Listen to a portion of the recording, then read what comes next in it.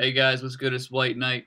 I'm gonna show you guys how to echo your vocals in Logic 9 real quick. So basically, I got a vocal track right here.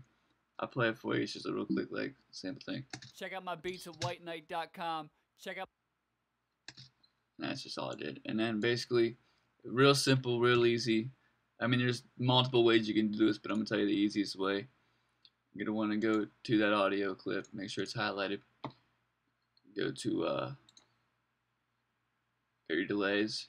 After you get this little plugin little thing right here, you can get your channel EQs and all these different plugins you can put on it. Go to your delay, go to echo, just mono, and then basically you just want to echo it, whatever you want to do. This makes it longer. An echo. Check out my beats at whiteknight.com.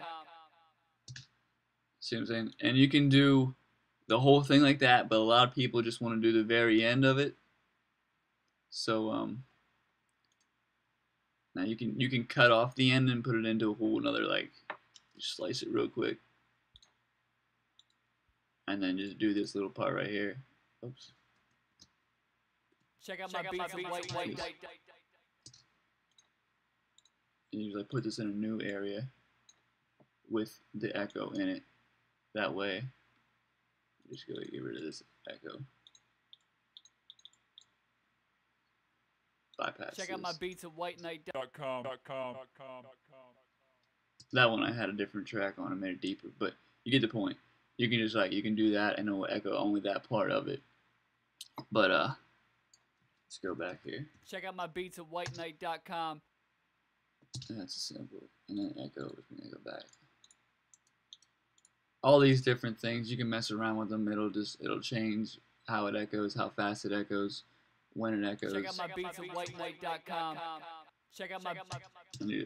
Usually I'll just sit here and I'll just keep on repeating the damn Check out thing. my beats at whiteknight.com. Check out my beats at whiteknight.com. Check out my beats at whiteknight.com. Check out my beats at whiteknight.com. Check out my beats at whiteknight.com. As you can see, all these Check out my different beats at things. whiteknight.com. Check out my beats at whiteknight.com. Check out my beats at whiteknight.com. Check out my beats at whiteknight.com. But yeah, the easiest way to do it at the very end, if you want like the last word to do it, easiest way to do it is to slice it and put it into another track.